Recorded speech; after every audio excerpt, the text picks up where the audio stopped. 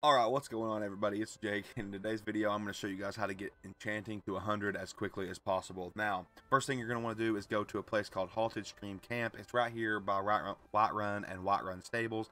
I'll show you where it's at on the map right now. And it's very easy to get to. Literally, you just have to walk over here, and it's the two little like stick things, like TP looking thing. Pretty much, it's just a bandit outpost. Now, there's 5 steps to this little guide that I've come up with, not that I've come up with, but the 5 steps clearly that you can see. So the first step is getting transmute. That's why we're coming to this halted stream camp. The whole reason is because I think you cannot buy it from any other vendor. You'll have to let me know in the comment section below. But looks like we've got a visitor. That's unfortunate. Anywho.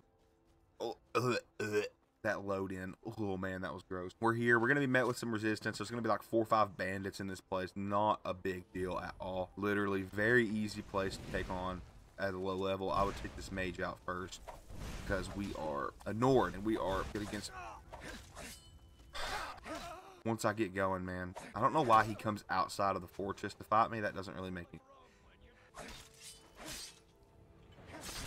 Alright, so now that that guy said his piece, we're going to come right under here, up and under the little platform, and go into the halted stream camp. And there's like 4 bandits in here, not a big deal. Side note, this is a very good place to get iron ore. It actually is the best place in all Skyrim to get iron ore, which you're going to need for transmute. Now, I'm not going to get them. I'm not going to get it myself because I'm going to be using a different method, which is an entirely different method. But anywho, let's get down here and fight this chief.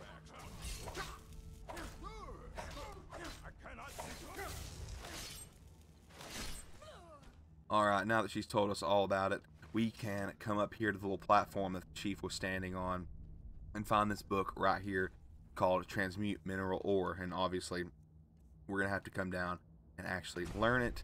And now we can take iron ore to silver ore and then silver ore to gold ore. That's pretty much the entire thing, and you can find a bunch of iron ore in here like I said a minute ago. And then I'm going to show you guys how to get ore over in Whiterun. Alright, so now that we're here in Whiterun, we're going to go on ahead and talk to this Adrian Avanici. Save after you do that, hit her, then load the save. Okay, yeah, so you save, hit her, load the save, and then she's going to have all new ore. You can do that with anybody in Skyrim, or you can just go down there and buy it the right way. Now I'm going to show you guys what to do once you have all the iron ore and different kind of ore that you want, or different kind of ore, as in silver ore. You're just going to sit here and cast it over and over again. It takes a lot of magicka, but you can sit here and wait once you run out of magicka. Or you could do the thing where you can make your spells cost 0 and just sit here and keep casting it over and over again. And now once you've casted all of the casting you can handle, or all of your ore rather, you can come over here to this little smeltery thing, cast you up some gold ore, come over here and smelt it into. Now once you get your gold ore done, you can come over here and cast the make the gold ingots into golden rings. I don't know why that took me so long to get out, but you can sit here and just keep making it over and over into golden rings. Not a big deal, very easy to do. And then once you get the golden rings, you're going to meet me up in Dawnstar, which is right here on the map for step 3. Alright, now that I'm up here in Dawnstar, you're going to want to wait 1 hour in 1 hour little increments until the Khajiit caravan shows up. They're going to show up right here, right where you spawn in when you fast travel, right outside of Dawnstar. And there they are. It didn't take too long there. But now this is the lady of interest. We're going to ask her what she has for sale. And she'll have 790 gold. And then you come down here to her miscellaneous, and you'll see a bunch of different kinds of soul gems. Grand, greater, lesser, petty, all the kinds of soul gems. Now what you're going to want to do, this is just the Dawnstar glitch chest. You can come over here to this area by the mine.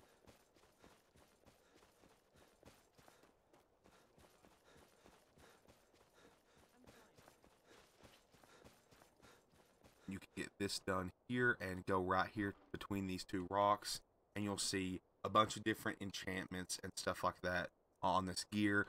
And she'll have soul gems, 750 gold, and the iron ore that you were looking after, and lockpicks. Very good little thing to sit here and reset.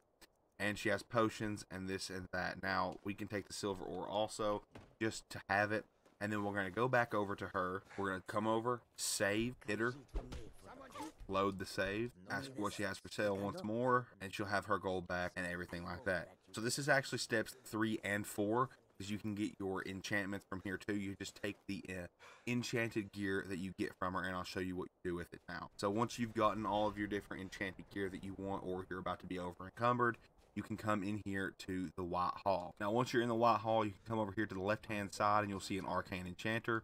You're going to want to use it. This is the one we're going to be using to level up anyways. So, and then you can come down here. I don't really care about that. I don't really care about that. I don't really care about that. I don't really care about... Actually, I do care about those. We're wearing those. I don't care about those. I don't care about that.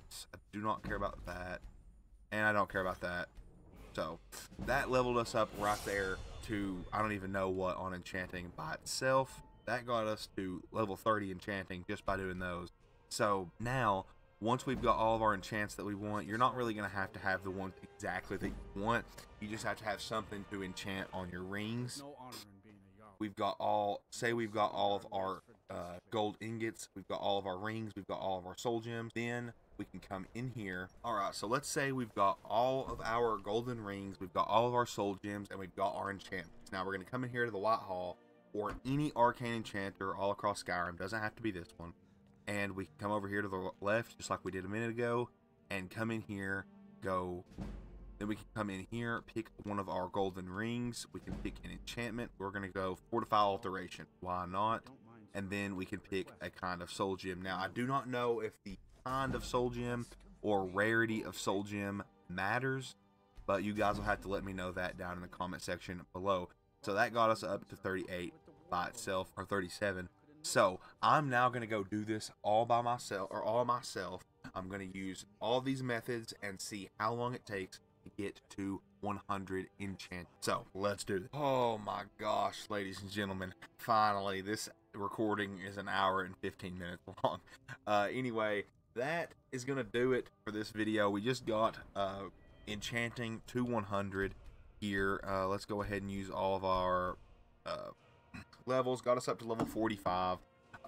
Just a quick note, it took me exactly 216 final golden rings and soul gems. Now, a large portion of that was grand soul gems, but I think that with 216 with your XP bonuses, you can do this easily. It took me roughly 35, 40, 45 minutes, somewhere around in there. I didn't get the first time, the initial time, but it took me around 45 minutes to say.